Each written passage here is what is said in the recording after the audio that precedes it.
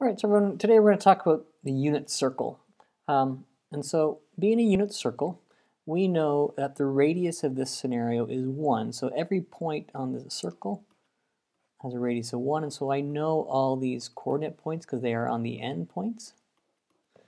And 0, -1.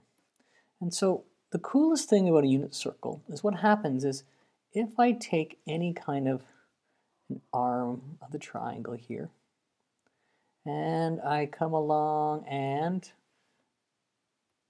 draw a triangle straight down so that this is the point xy. And if I do it in such a way so that I have a right angle, that means just by basis of how the coordinate system works, I go over x, and then I go up y.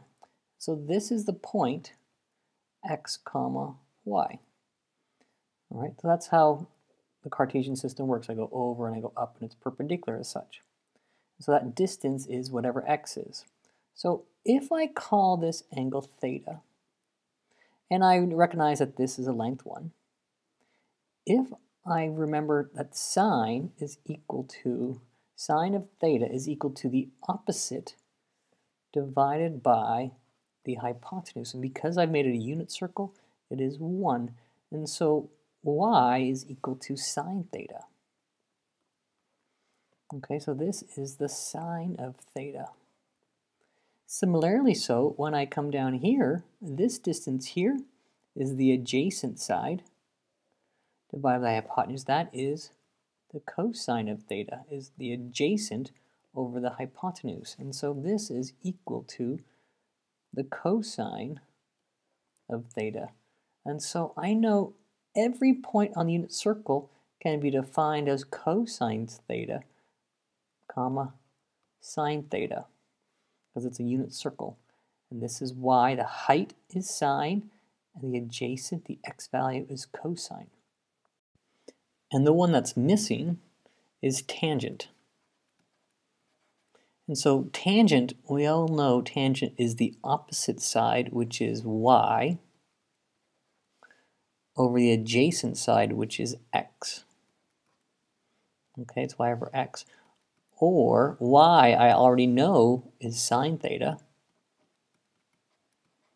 And x, I already know, is cosine theta. And so I know that tangent is always sine theta or cosine theta. And I remember when I was in high school, I couldn't remember if it was sine or cosine, what it was. I just remembered back in Canada there was the TSE. It's called the TSX now, but the TSE. And it was TSC. It was very close. So TSC was how I remembered it. But whatever you use to remember it will be helpful. And the other one that is also true is you have to recognize that here we have a right triangle here. And I know that every single right triangle, the Pythagorean theorem is true. So I know if I take a squared, which is cosine theta squared, so that means the same as cosine theta squared. It's a shortcut to put the squared there. Plus, so a squared plus b squared, which is going to be sine squared theta. So this side squared is equal to 1 squared, which is 1. So this is another identity as well. And so here are some scenarios for you, and these two are quite important for us to remember.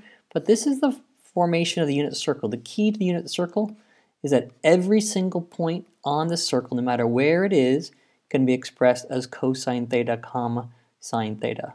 Every distance on this triangle, this is cosine and that is sine for this angle. From our formula booklet, these two identities can be found.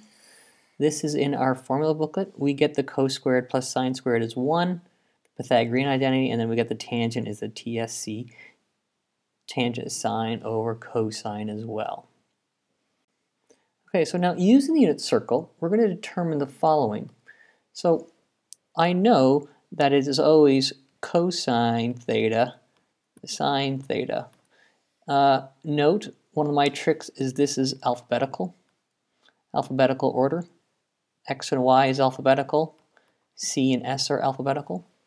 And so here are my coordinate points, 1, 0, 0, 1, negative 1, 0, and down here I get 0, comma, negative 1.